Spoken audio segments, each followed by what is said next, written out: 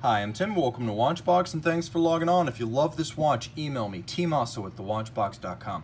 Your purchase and pricing email question line for buying this or any watch you see here on our channel, our website, or our social media. Reach out to me directly, tmosso@thewatchbox.com. It's in the description below. Today, we're discussing possibly the most technically significant watch of 2019 based on the 2017 Defy Lab. This is the Zenith Defy Inventor. 44 millimeters in a combination of titanium grade 5 with an Aeronith bezel. The timepiece is a quantum leap in mechanical watchmaking accuracy, as well as a fundamental rethinking of the Swiss lever oscillator. Let's talk about the size of the watch. First, it's titanium, so it's very light. On my wrist, 16 centimeters in circumference. You can see it wears easily. 14.5 millimeters thick. It's just, and I mean fractionally, under 50 millimeters from lug to lug. So being titanium, with rather short and stubby lugs, a sub 50 millimeter lug-to-lug measurement, I can recommend this watch for a 14 centimeter circumference wrist. Let's take a quick look at the profile. It wouldn't fit underneath the tightest of dress sleeves, but a jacket should be fine. Now the hardware and the software. This is a embossed leather segment on top of a natural vulcanized rubber base. So a little bit like Hublot, it's a bi-material strap. Blue on the top, it is an embossed leather even though it looks like a woven textile.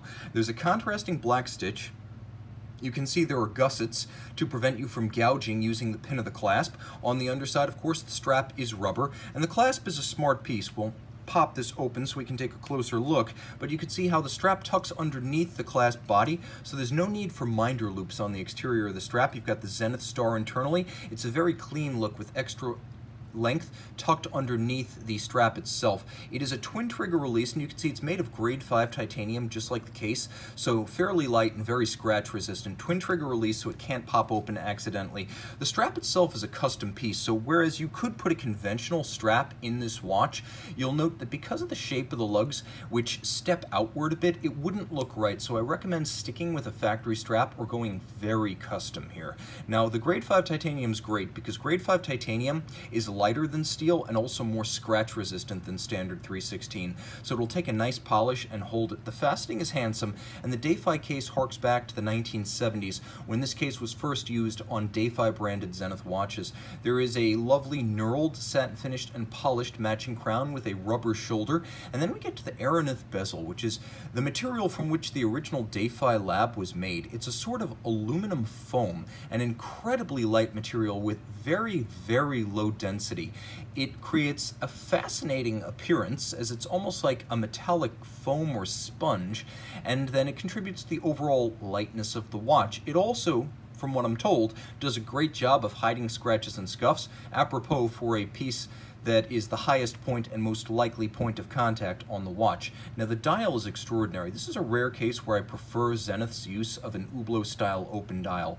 As you can see outboard, it's conventional. There's a rail in blue chaptering that acts as your reference for the hours, minutes, seconds, and fractions of seconds. And then you've got cantilevered rhodium plated steel applique indices. There will be a loom shot. Then over the center dial, we have a metallic satin finished element that echoes the shape of the Zenith oscillator itself. The oscillator in silicon can be seen underneath. This is the caliber 9001 automatic winding 50-hour power reserve. You will note that it has a stop seconds function. The seconds hand stops immediately, but it takes a moment for the oscillator to stop vibrating. So how does this movement work? Well, you've got this monoblock that is simultaneously the oscillating mass, basically the balance, and the indexing surface and the hairspring all in one. So it's the balance with the rim mass, it's the Swiss lever, and it's the hairspring all in one part that replaces 30 individual components in the watch, which is to say this is definitely wave of the future stuff, but it's also bringing in technologies previously only seen in the microchip industry. That silicon component naturally is anti-magnetic, so bypassing the Swiss lever and the hairspring with one silicon component makes this an anti-magnetic watch.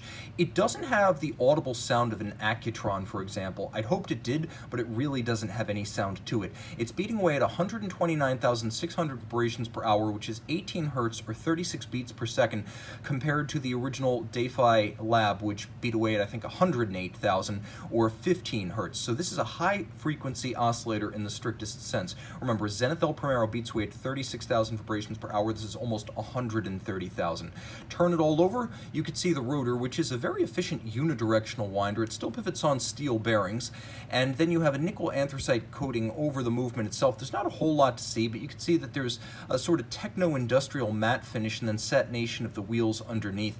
The 20 joules seems kind of low, but when you realize how many pivoting parts that oscillator replaces, you realize exactly why this is only a 20 joule movement. Now, let's get to the point, accuracy. This watch is tested to the ISO 3159 chronometer standard as a fully cased up watch by TimeLab. So it's a fully cased up finished watch test, unlike the bare movement test of the COSC. And this watch is said to run no worse than plus 0.3 or 0.5 seconds per day. That's right, 1/3 of a second per day. We are really talking about a new world of mechanical horology. Email tmosso at thewatchbox.com for purchase and pricing details. And we're back with the Defy Inventor. Note the loomed name.